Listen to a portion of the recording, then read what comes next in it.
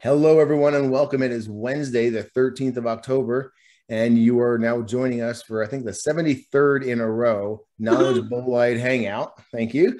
Sponsored by Topherspin Meteorites. So, with a lot of the palletites, what I do is I put a magnet on the back and I do a standoff on there so you can see that it won't be touching the glass. Japara is kind of a neat one because you would think with most pieces you wouldn't have to do that. This thing was dug out of the ground in May of 2008 when they were building a furniture factory in Indonesia. So they were excavating to put the factory in, and they hit a 499.5 kilogram big round chunk of palisite. So, I mean, you can imagine Indonesia is a pretty wet environment. So it had it had about an inch to 2 inches of like just pure oxides all around it. Yeah. But even penetrating it, a lot of the actual metal inside of Japara has been turned to magnetite. Mm-hmm. But if you look at this one, you can kind of catch the shine down there at the bottom. This actually still has some good unaltered metal in there. Hey. Ooh. I got my new shirt. Your background's gone now. Nice. Okay, so first thing, I know it's not Diogenite, but I got this nice little C-code Allen from our buddy at Rocks on the Ground. Nice. Very nice. Those are really a lot of character. It's gorgeous. Yeah, and it was a nice size and it was a great price. Sweet. So, and the cool thing is it's also very nice. Look at that little metal bleb by the tip of your thumb. Yeah. Oh, yeah. Yeah, there's a few little metal beads in there. I don't know if it's picking them up, but it is. It's a nice size piece. So that was the that's a beauty. Wow. I like the different. Tell me that's an H, right?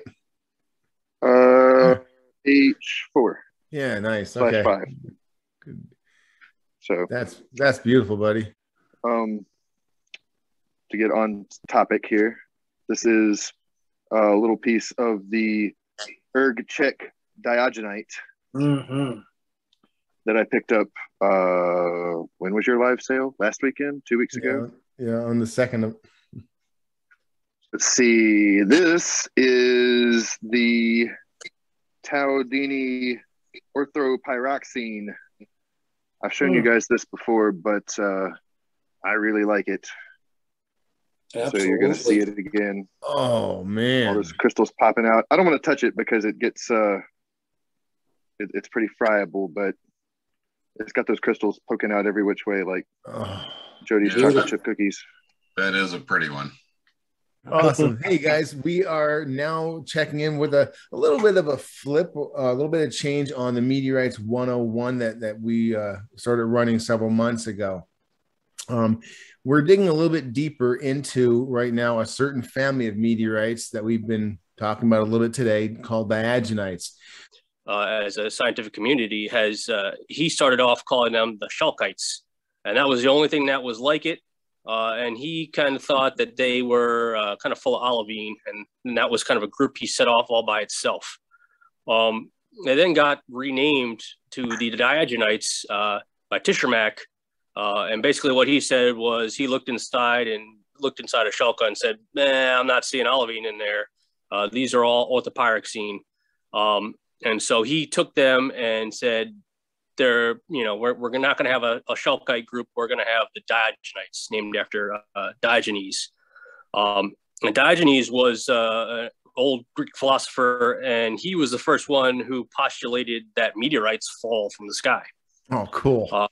So back in ancient times, he was the pioneer that brought us meteorites before we denied for a couple 100 years that meteorites fell from the sky. And then, so we should see theoretically out of the Vestin meteorites, more of that transition from, the 90% orthopyroxene and start getting some of these blends where you get more olivine rich material and more calcium plagioclase rich material. Then you have those olivine diagenites that I talked about. And there's 14 of those total. And then there are 49 polymixed diagenites. So that means it's a diagenite that has different subtypes of diagenite in there that we're going to talk about, all mixed together. And then down at the bottom of that slide, out of all those meteorites, there's but 12 total falls that are diagenites.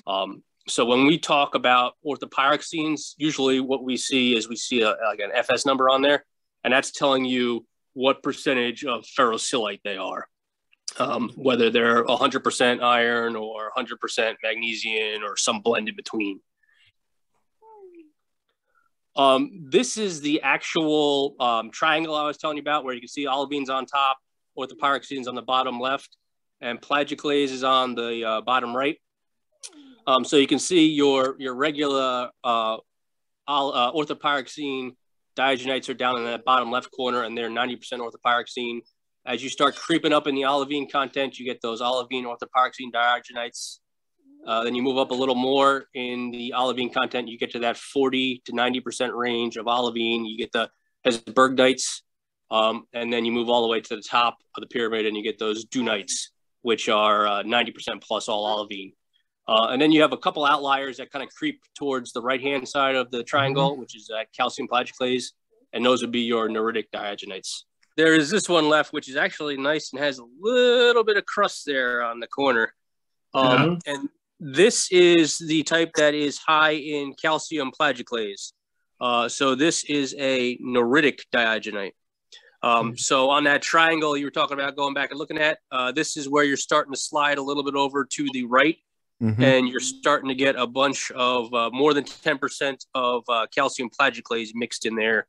And the rest of it is all orthopyroxene. This is my Check Diogenite NWA 14056, scored from Topher's live sale. And you had a few more of those that you listed. Did those all disappear already? I think I have one left. Now we're going to a 200-gram one. Wow. Wow.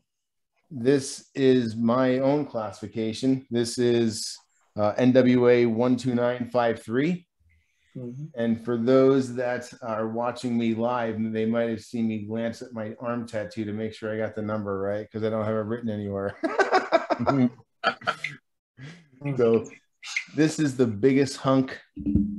This is the biggest hunk of my own diagenite that I have left. It's not the main mass, but it does have fusion crust. Yeah. And it's not as friable as some diagenites, but it's definitely not a cutter, I would say. The slices aren't going to be translucent and beautiful from that point of view. Moving to a third witness diagenite fall. This is Tatooine. And Tatooine is a meteorite you'll see in a lot of places, but rarely will you see one that big and that beautiful. Thank you. This is actually a Christmas present from my wife. So yeah, only nice things will be said about my wife. Yeah, this is gorgeous. She has extremely good taste in diagenites. Yes. This is such eye candy. I had to show off this one too. This is Topher's melt with this little organization of planets here. Yeah, that's so cool. Wow.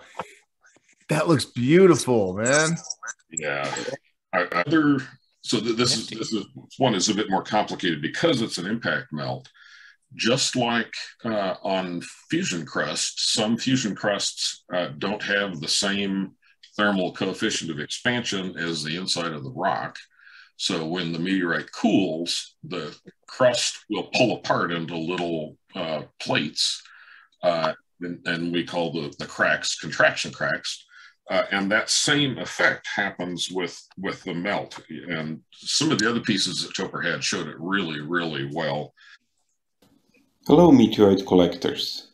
Today I would like to show what I got in my last package from Maxime, the asteroid miner. Maxime was kind enough to sell me one of his tiny Kolang fragments. The other side was a wonderful surprise, both for me and apparently Maxime, who had no idea that there was any crust on any of his fragments. Here you can see the fusion crust in a bit more detail in directionally reflected light. Beautiful. Yeah, no doubt. Look And at this that. is in cross-polarized light. It's got a weird dark pink color. Hmm. Isn't it wonderful? I've also received this cool surprise gift from Maxime. Buzzard Coulee is my first Canadian meteorite, as well as my first H4. In cross-polarized light, the free matter appears very dark and is actually better observed under normal diffused lighting shown here. Look at that. You might perhaps be wondering, is that a bit of fusion crust on the left? It doesn't really matter, as this is the other side of the micron. Wow. That is a bit of fusion crust. Look at that. This next one is another witnessed one. That's a really famous one. The write-up on that one in Neininger's books is so cool. And that's from Weld County. That's from the county my dad was born in. That's cool. Yeah. Yeah. Is that this crust, one, Topher, there? yeah, that's a really nice crust line in there. Wow. So this darkened areas towards the left are shock darkened, and the one in the very lower left actually has some little vesicles in it that show up on your reflected light photo. Yeah, down in there. Right there. That I purchased from Topher almost a year ago. That I finally decided to cut open and see what was in the inside of it. You got a beautiful cut down the length of the crust there. Yeah. Well, yeah, I thought it was gonna break up. It's one I've been saving until I got better at cutting. Kind of looks like Kentucky if you lay it on its side. Yeah. That is gorgeous. Yeah, it ended up turning out really beautiful. Because the outside was kind of weathered and it looked like it might break up during cutting or lapping, and it wowed me. Wow.